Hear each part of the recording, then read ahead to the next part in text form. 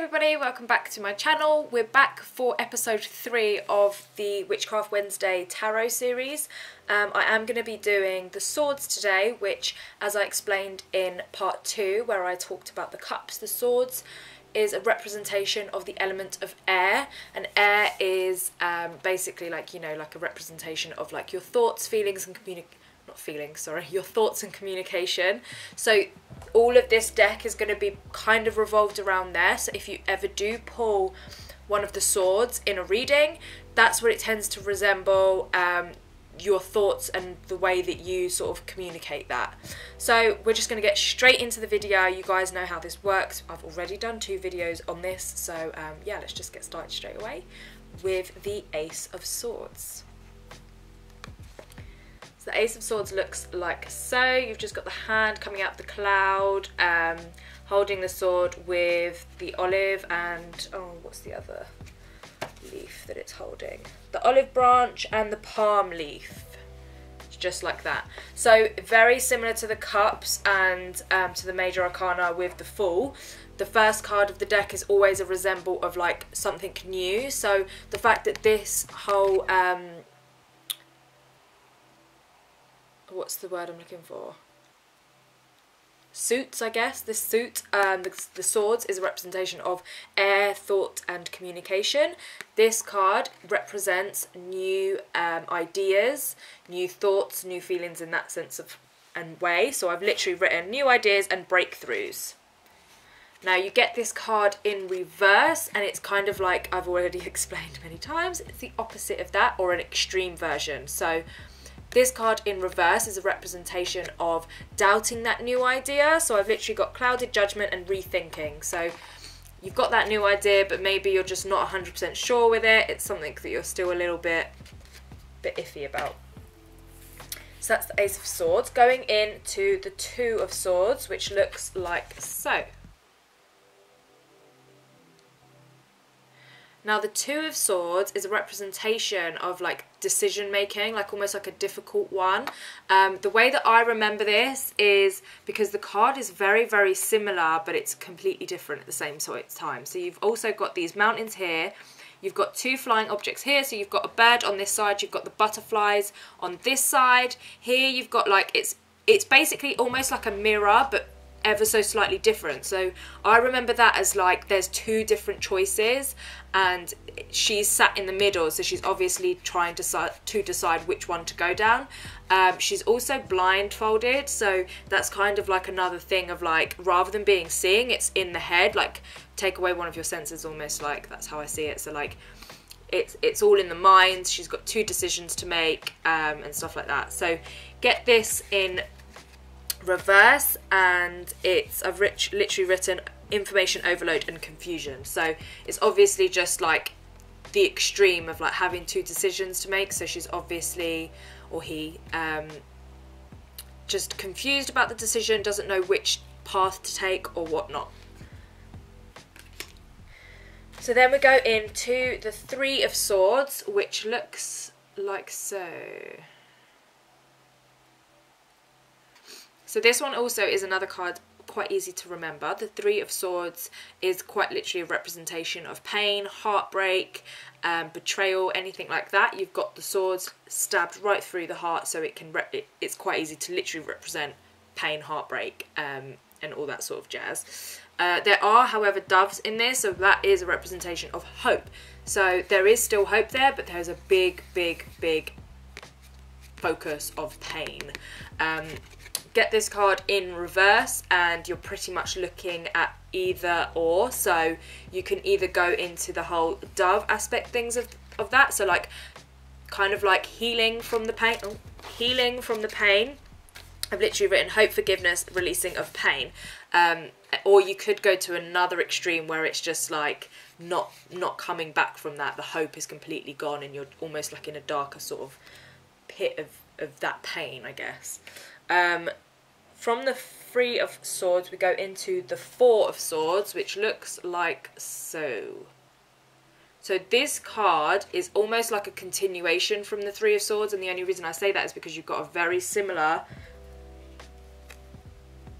you've basically got the stained glass window in the background. So it's a continuation of that. The fact that you're in like, I mean, that's quite morbid because it's like a tombstone thing, I'm not sure. But you just see this as like the healing process. So you've started to heal.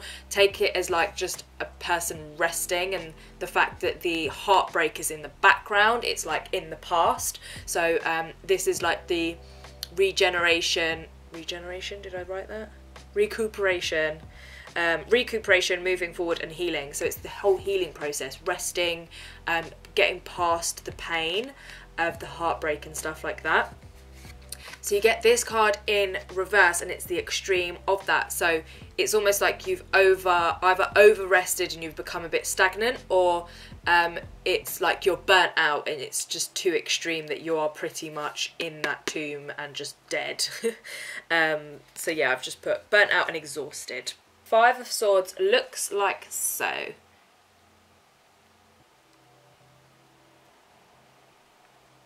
So this card is again quite easy to remember because of the picture. So this one is a representation of like a conflict. So you can see that he's holding like the swords over. There's someone here that's being all sad, and someone else, well, there's two of them. So there's two of them being sad. So it's quite a difficult conflict. Winning of that conflict, anything like, what's it called? Winning by all means cost, that sort of thing. It's all about like competition, all of that kind of jazz. Get this card in reverse, and I have written making amends and past resentment.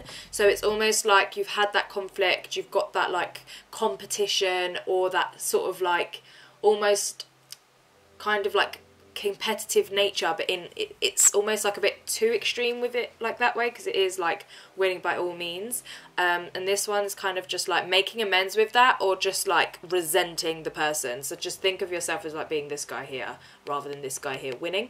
Just think of it as like you kind of lost, you kind of resenting that sort of situation.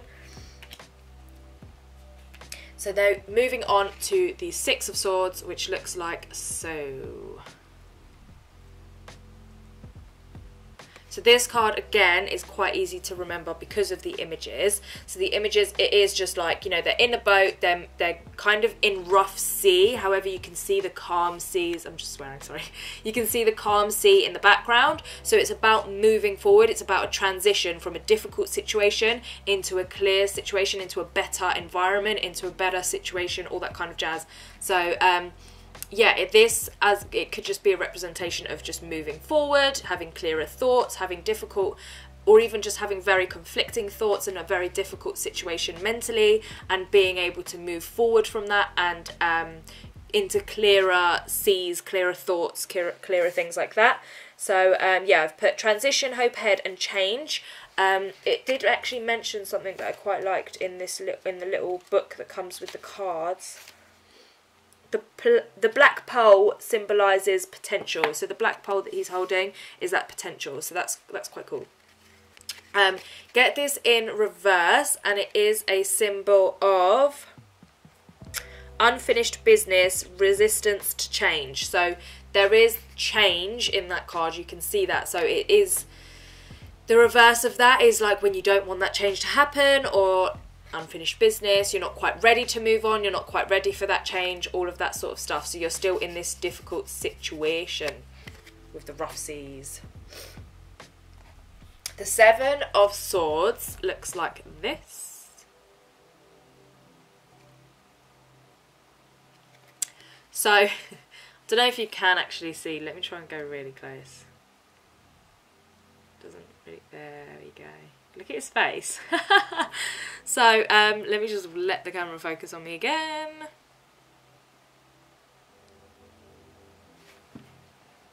Focus, please. There we go. So the Seven of Swords is a representation of betrayal. Almost, I see it as more like sly, being sneaky, kind of just like, because you can see he's literally holding the swords, he's running away from the campsite. He had that weird ass look on his face. So it's kind of like he's stolen the swords, he's getting away with that. So it is a representation of that. Like he feels accomplished, he feels like he's being sneaky and like he's gotten away with something.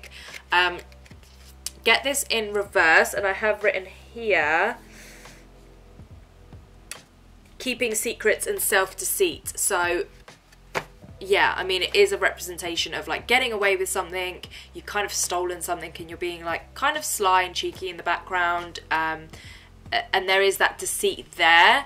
So there is deceit because you've stolen something, you've kind of gotten away with something, someone else is probably going to get the blame. So think of it as like all of that but on yourself. So self-deceit, like you're just lying to yourself, you've kind of stolen from yourself in that way, and stuff like that. Keeping secrets. The 8 of Swords is like so.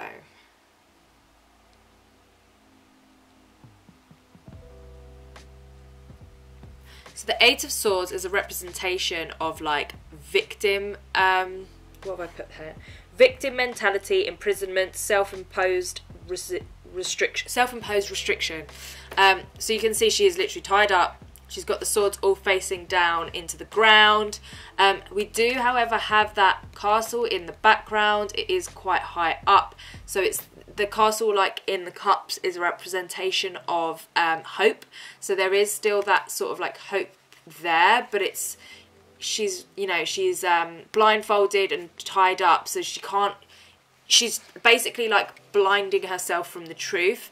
She can't see that hope, so she's almost, it's kind of like that whole like imposing in yourself and just kind of just being a bit like what's it called when you go into yourself? Oh my god, you know what I'm talking about anyway. So yeah, it's like sort of victim mentality, damsel in distress, doesn't really want to see the truth though, so she's kind of like being naive to the fact that there is hope there. So there's that hope there. Get this in reverse, and it is releasing negative thoughts and open to new perspectives. So yeah, you know, just kind of think of in reverse, like fingers crossed gravity will do its thing and take that blindfold off her face, and she'll start to see that perspective, see that hope in the background. There is hope in that card. So that is the 8 of Swords. The 9 of Swords looks like so. So this card represents like anxiety, depression, fear, nightmares, because she is in bed. It's almost like she's woken up and she's kind of like crying. The swords, however, like this is a representation of like mental fear, of like almost like the unknown. I always kind of like, that's how I kind of resemble it, because although there are swords like facing on her, they're not actually touching her. So it's almost like that fear of like it happening, but it isn't happening. So anxiety pretty much. You get this in reverse, and it can be like one of two things. So it can be the fear like becoming a reality. So like, what have I written? Yeah, deep stated fear. So that's really set in now. It's not about anxiety anymore. It's deeper than that. Or you're releasing the fear. So you're kind of getting over that fear, that anxiety, the worry. So again, it can be one or two of extremes, just depending on the question that may be asked. Number 10 of Swords. 10 of Swords looks like so.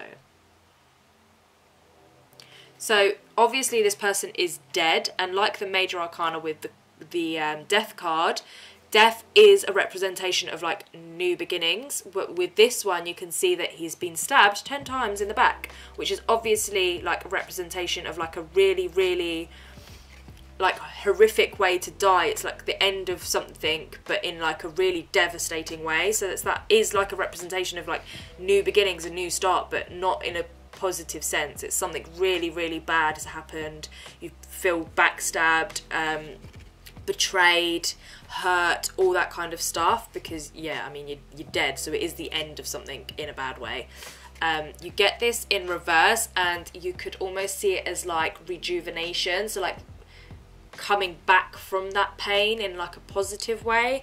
I've also written like recovery, resisting, an inevitable change as well. So like recovering from that pain in a positive way as well. So like regenerating it, coming back from it, recovering, or just like trying, like knowing that that's coming, but kind of being blind to it, I guess, like not wanting to believe that that's going to happen, and that, you know, you're going to get backstabbed, and the end is coming, and a horrible end at that. So you're kind of in denial.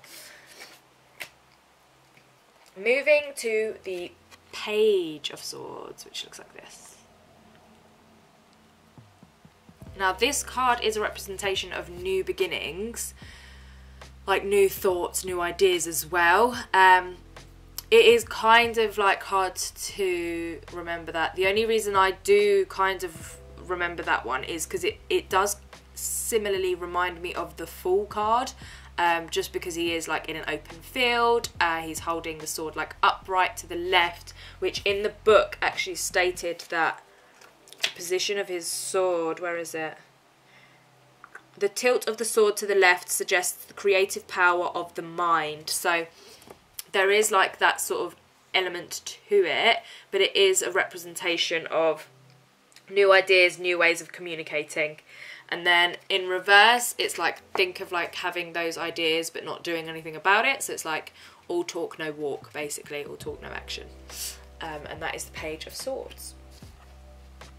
That takes us to the Knight of Swords, which looks like this. So you can see in this card, they are moving at some serious speed. So similar, like, well, not even similar, like opposite to the Page of Swords, which was a representation of like having a new idea, new communications, but possibly not actually following through with that. The Knight of Swords is all action. He goes straight in at high speeds. Is very intense sort of card. What else have I written? Fast thinking and action oriented. So it's all about go, go, go, and just getting that thing done. Get this card in reverse, and it's almost like impulsive and kind of like recklessness.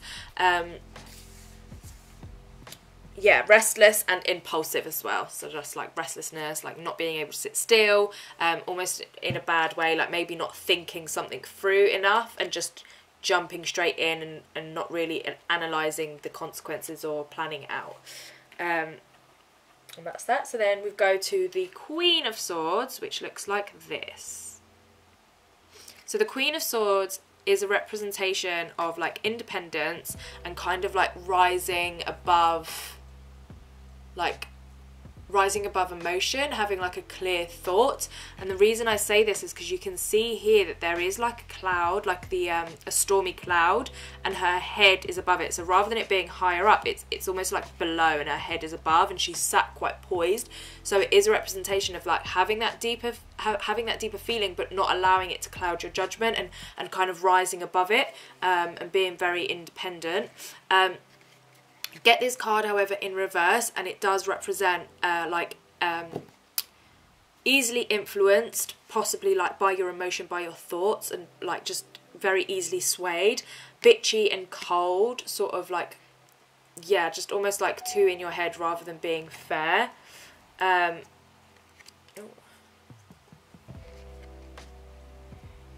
Yeah, overly emotional, easily influenced, that's what I wrote. Right, so that leaves us with the last card, which is the King of Swords, which looks like so. Now, the King of Swords is a representation of intellectual power. You also got to remember from the Major Arcana as well, like with the Priestess, I think it was the Priestess, he's wearing a purple cloak. So the colour purple is a representation of wisdom. So this is like a wise king who's very intellectually powerful. Like this is all like, you know, the swords are a representation of the mind, your thoughts and your communication. And the king, like having a king is a very powerful, like they're a powerful status. So having those powerful thoughts, being wise with the purple cloak there as well. The book also stated, let me read it again. The book also stated that the sword is slightly tilted to his right, which is the side of action. So this is all about taking action, being very powerful, like intellectually smart, wise, all that sort of stuff. Get this card in reverse and think of that in like the opposite sense, or in a very negative or extreme way. So it's about like manipulation. Think of someone that's very intellectually powerful and very intellectually smart, but rather than using it in a positive way, uses it in a negative way. So they are quite manipulative. I've also written misuse of power, so it's just an extreme version of a bad king, basically. And that pretty much sums up the suits of the swords in the tarot deck and all of their representations. I hope you did enjoy this video. If you guys have an easier way, again, like I've mentioned so many times before, of, you know, how to interpret the cards or whatever it is, I'd really love to hear it. I'd like to just have a conversation about it, because I'm really enjoying learning tarot, and I hope that this is helping someone else out there learning it as well. So I hope you have enjoyed this video. Make sure you leave a like if you have, and definitely subscribe to my channel, because that would really help me out. And I will see you guys next week on Wednesday again with another video. It will be part 4, and I think we're gonna do the wands next week. So see you then. Thanks. Bye.